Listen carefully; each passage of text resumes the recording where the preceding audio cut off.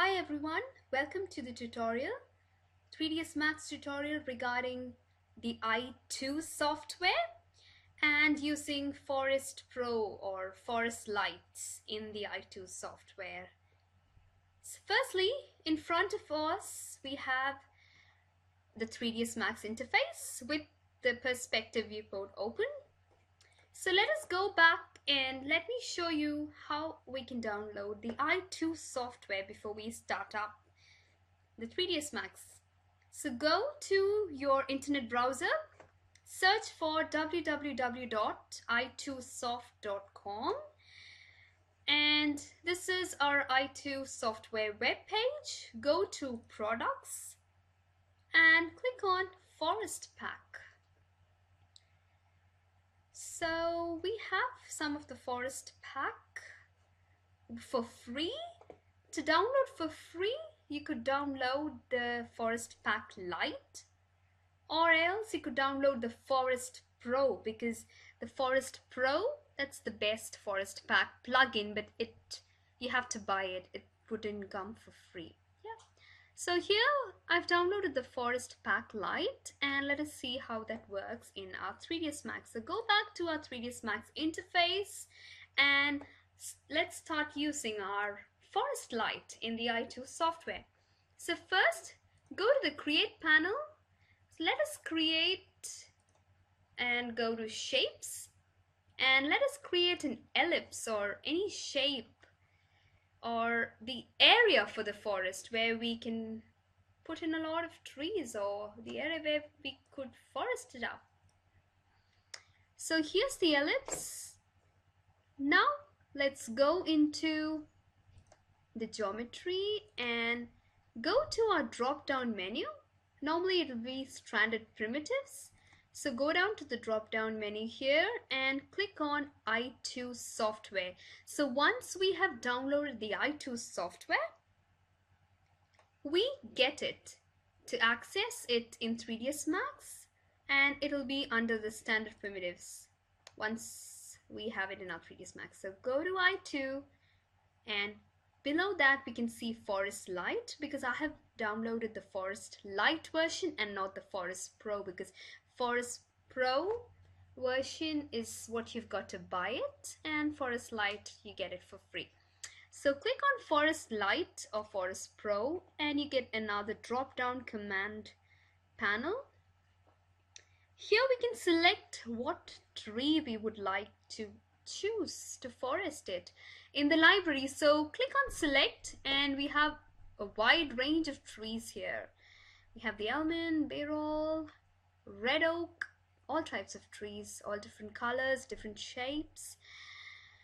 You can select that, or here on the left hand side we have a forest library. We have the shrubs, we have the trees. We also have 3D ones. For 3D, we don't have the trees yet because Forest Lite does not offer 3D trees, but it has 3D shrubs and flowers though.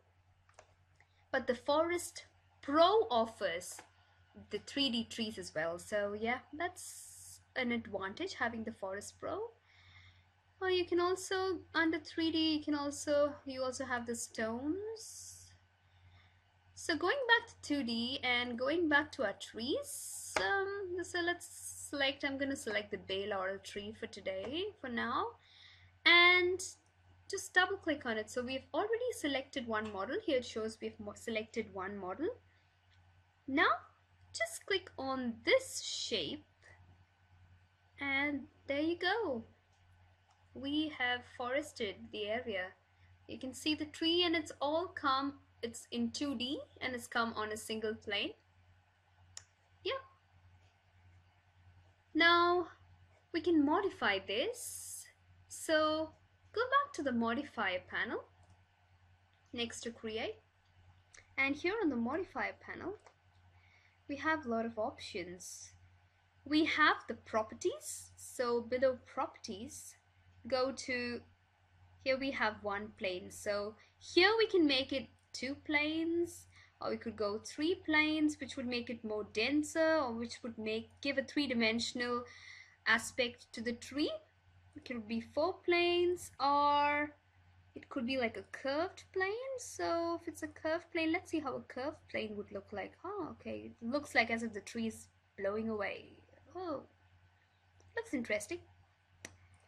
Let's go back to the planes. So we could also use medium animated plane. What does this do? This could, oh, this gives a quite a wavy tree, which is also interesting. That's cool. Yeah, let's go back to that, and I'm still going for the 2 planes. I'm just going for the 2-dimensional planes. So yeah, let's put that there. So with the forest light selected, keep going down to the property menu. Go down to, here we have the rest of the properties which haven't been opened up. So let's go, or let's use the distribution map for now. So click on the distribution map, it opens out, and here we have the spread, how we want the forest to spread out.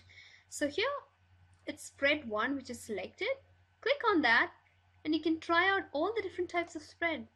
See, this one's a very scattered one. This one's scattered. We have spread 2. We have dense, which is super dense. We have full, where the entire ellipse is completely filled with trees. We also have the grid, which makes it perfectly ordered. We also have bands, like the vertical band, where we just have 2 bands.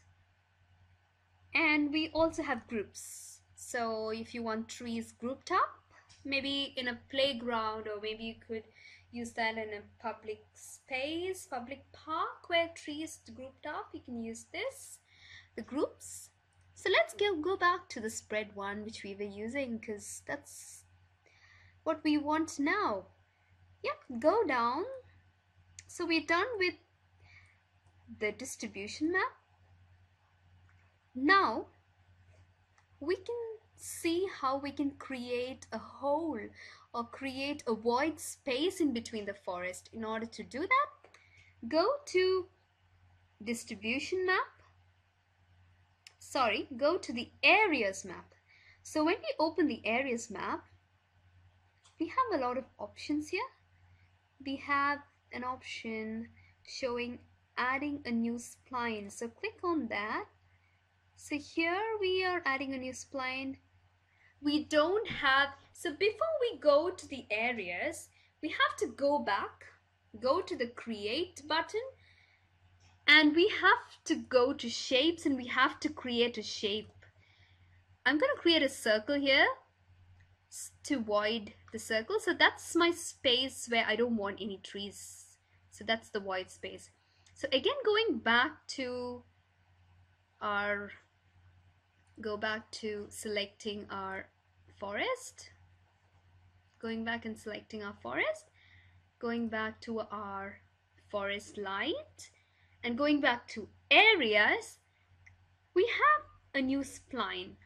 So under areas, like I said, we have to click on add a new spline area. So we have a new spline that's come up other than our ellipse, which is our forest.